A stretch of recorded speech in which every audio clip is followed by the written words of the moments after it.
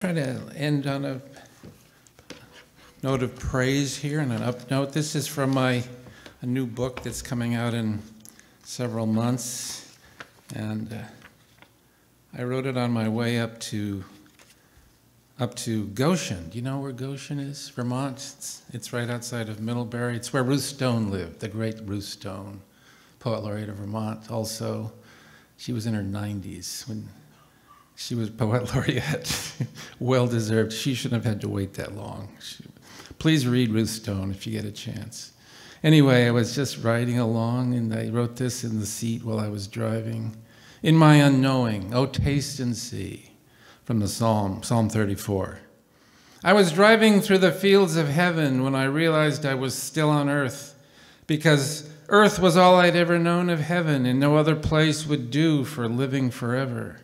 I'd grown beyond belief from seeing that everything I felt had sprung from lives I'd already lived, so that I could feel the way I did, which was so much I had no idea where to begin.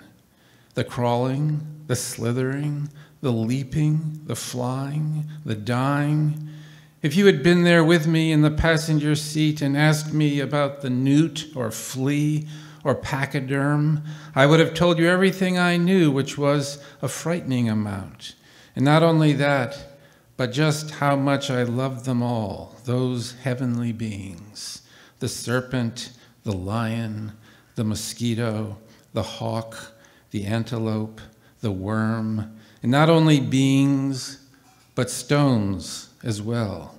Each particular thing so mysterious in my unknowing, I knew I was living forever. I knew the fields through which I was driving were the fields of heaven, in which I was tasting and seeing and tasting. Thank you.